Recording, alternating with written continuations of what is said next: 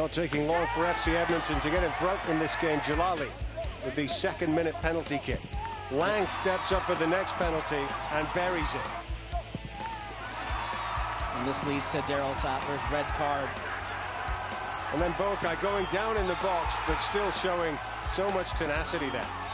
Yeah, just stays with it. Doesn't look for the penalty. Decides, I'm just going to have a swing at it with the boot, and scores.